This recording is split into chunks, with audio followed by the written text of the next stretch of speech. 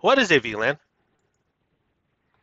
A VLAN stands for Virtual Local Area Network. But what does that mean? In layman's term, VLANs divide wired and wireless devices on a single network into smaller, separate groups. So let's look at this further with this example. A large auto repair shop with three groups of devices. The first group are for visitors, second group is for mechanics, and the third group is for administrators. All three groups will like to access the internet at the same time, but be separate from each other. The IT administrator of the large auto repair shop divided the three groups into three separate VLANs. The first VLAN was dedicated for visitors using an access point. Second VLAN is for mechanics and their tools. And the third VLAN is for administrators. All three VLANs are separate from each other and can access the internet at the same time. If any persons of any of the VLANs would like to speak to each other, they will need to talk to the IT administrator for permission. Let's look at an example for VLANs for the home. Here's a typical home network. Lots of different devices.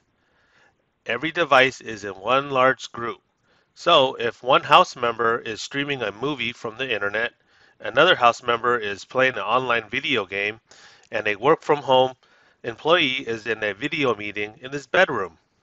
All the devices are accessing the internet at the same time, so quality is impacted for everyone, and the video meeting may become disconnected. Let's take the same VLAN from home example and divide them up into VLANs. The green VLAN will be dedicated to the home devices. The gold VLAN will be dedicated to the IoT or Internet of Things. And the blue VLAN will be for office-related equipment. All the devices will be independent of each other. So if a member of a household is streaming a movie on the internet, another one is playing online video games, the call in the office VLAN is crisp and unaffected. Here's an example for VLANs for the business. Here's a typical business network. Lots of different devices, every device in one large group, where visitors in the lobby are streaming videos from the internet, 4K video surveillance cameras are recording, and an all-hands marketing meeting is all occurring at the same time. Quality is impacted for everyone, and the all-hands meeting may become disconnected. Here's the same VLANs for business example, but now it's divided up into VLANs. The blue VLAN is dedicated for the guest network. The yellow VLAN is dedicated to security cameras.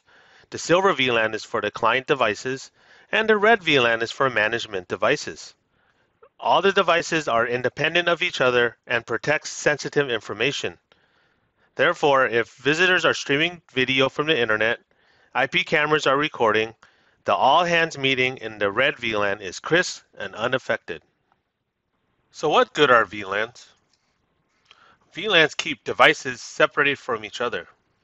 With the assistance of a router, VLANs can talk to each other and access the internet at the same time. VLANs protect sensitive information from being accessed by others. VLANs maintain the allocated speed within each separated VLAN. For more information on VLANs, go to www.netgear.com/kb and search for VLAN. Thanks for watching.